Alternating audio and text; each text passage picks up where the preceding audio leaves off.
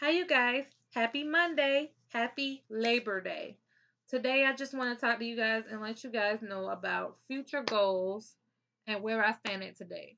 Okay, so first, let's talk about where I stand at today. Okay, today I stand at a school that I am working with.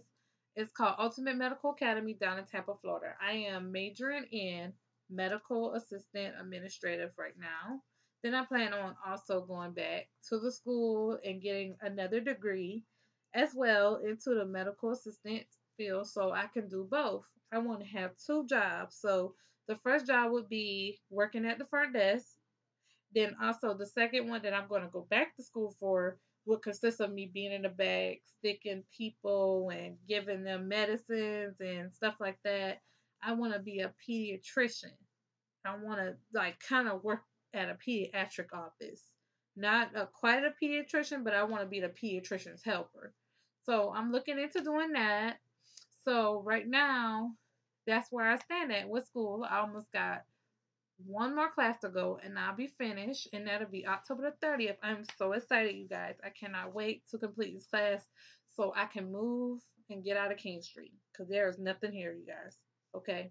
So right now, that's what I'm looking at doing. So future goals. Okay, let's talk about that. Right now, Justin and I are still together. We have been talking together for almost 3 years. Now we're looking into going into moving to Columbia or moving to Florence. It's either one of the two. Whatever job calls me, I'm looking into both of those fields.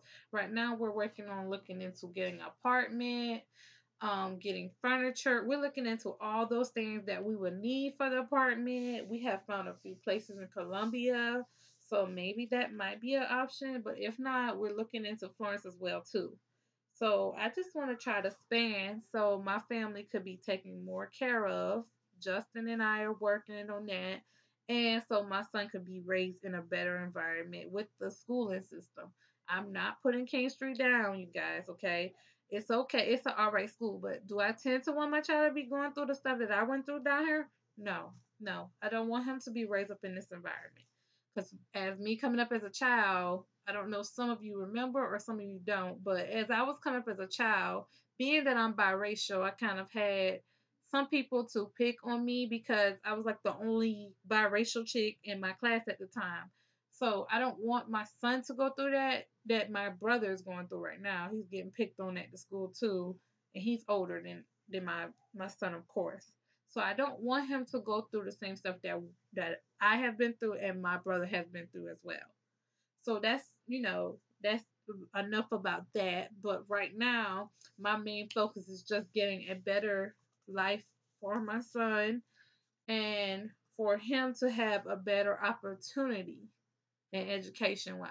Because I want him to be like the various little smartest thing that he can be. He loves reading and he loves to listen to music. So I kind of want to keep him into something that he likes right now. So those are some things I'm working for the future.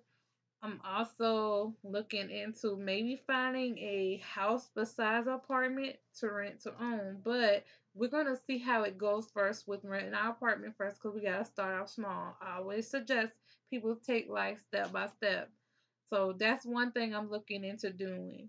But as of now, Justin and we have our careers a little on the road.